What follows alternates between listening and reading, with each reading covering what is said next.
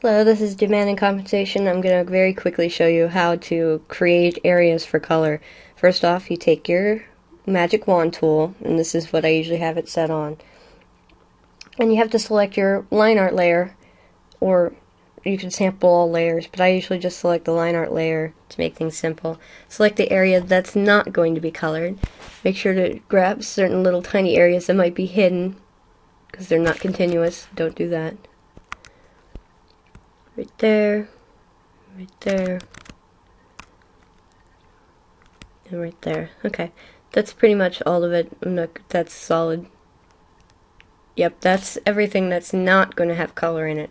So you go to your color layer and you right click and you do select inverse, and now only this area is selected. But if you paint bucket it, well, normally you'll see that it has an edge to it.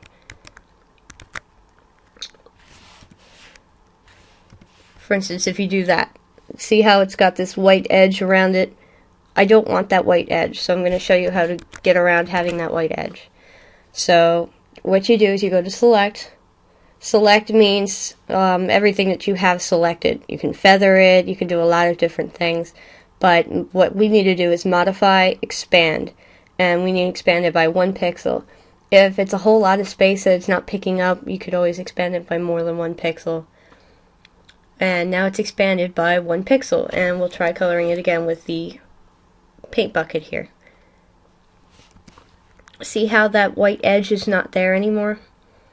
That's all you really need to do. It's a really simple solution. And now I've got this whole space to color. Okay, I hope that helped. Have fun coloring in Photoshop.